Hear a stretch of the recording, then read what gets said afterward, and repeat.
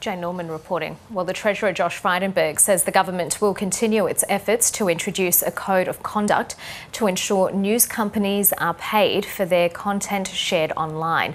Facebook blocked Australian publishers from sharing stories on its platform yesterday in response to the federal government's plan to force technology companies to pay for some news content.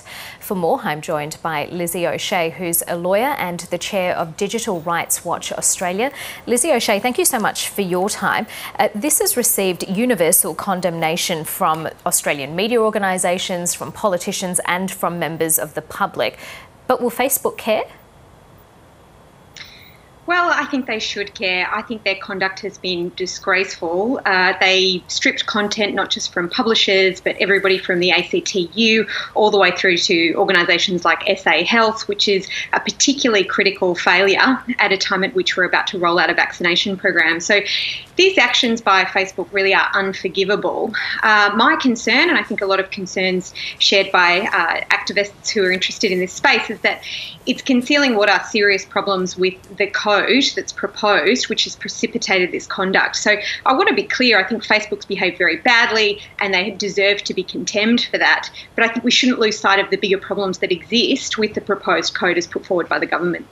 Yeah, you wrote a piece yesterday questioning who wins from the media bargaining code, and you say that really it's users who lose out. That's right. There's no doubt that traditional journalism has suffered as a result of the digital revolution, as the result of advertising revenue moving away from traditional media organisations to large tech platforms. We've seen nearly 200 newsrooms shut since January 2019. So really that's also a function of COVID. The problem is I don't think this code serves to address that problem. It sets up a system of private transfers between big tech companies and major media organisations with no guarantee that that money will be spent on the gaps that have emerged in mainstream media. And to my mind, that's a very significant failing. I'm all for finding ways to support public interest, investigative journalism, particularly in regional and rural areas where it's been lacking, and the bushfires showed how critically important that infrastructure is to our well-being and safety. But I don't think this code really tackles those problems in the way that it should, and therefore I think it deserves criticism. Yeah, you said this was tech policy making driven by large news media companies who saw the opportunity to extract value from an unpopular opponent. Yes, absolutely. It's very easy to criticise Google and Facebook, especially when they behave in very dramatic ways and very harmful ways, like Facebook has done recently, but Google also threatened to withdraw search services in Australia. My concern, though, is that mainstream media organisations that are interested in having this code implemented so that they can gain a new source of revenue are essentially trying to get in on the business of surveillance capitalism that these big tech platforms profit from. Essentially, they're trying to align their interests with big tech platforms against users.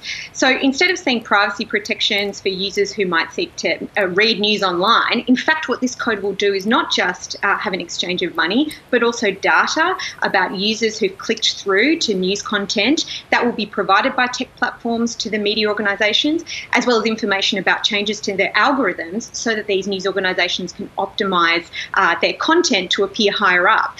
That not only creates news content that is optimised for clickbait, which I don't think is necessarily a good thing, but it also means these companies aren't interested in privacy reform that might protect users. They're aligned against the interests of users and they're left out of this discussion.